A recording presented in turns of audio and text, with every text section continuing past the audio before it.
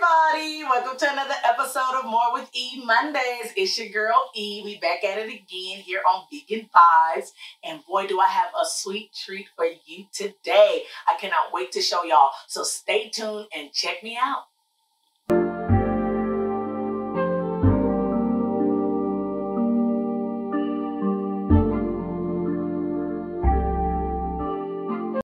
This is the first time showing you a recipe for a sweet treat.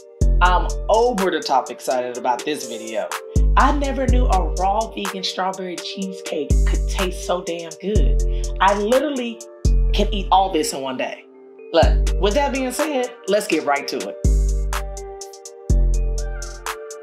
Now for the crust ingredients, you'll need 1 cup of dates, 1/4 a cup of sliced coconut, and 1 cup of almonds.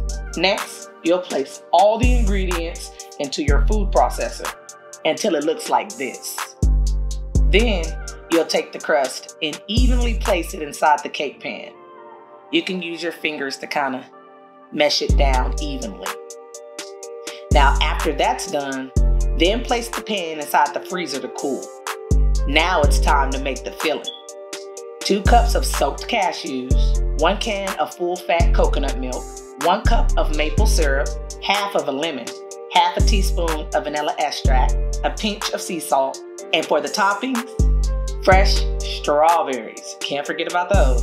Now, like the crust ingredients, we're gonna place all the ingredients inside the food processor to blend everything together until it resembles a cheesecake filling. Then, we're gonna take the pan from the freezer and pour our filling on top of the crust. Now you may have to use a spoon to smooth it out evenly. Then you're gonna put it back into the freezer for about an hour.